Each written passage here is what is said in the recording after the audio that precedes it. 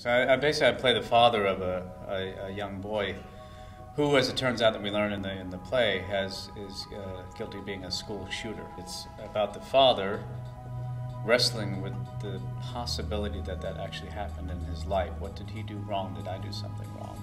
We start with a draft and we start really picking it apart and digging at it and trying to see what Joanna wants in there. And then after a while, as we get to know it well, I start championing Andy, who I think the character is that she's created. And everybody's, the whole table, both our stage managers and assistant directors, and Brent and Mark and myself, we all have been collaborating on the script.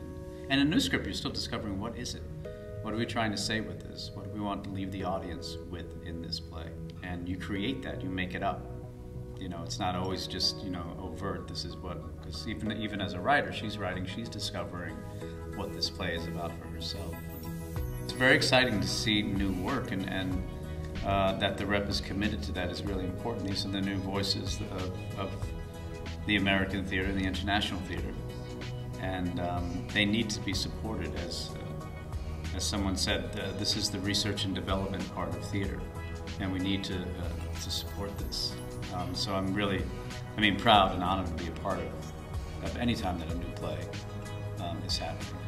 It's, as I said, it's both scary and terrifying in a really good way.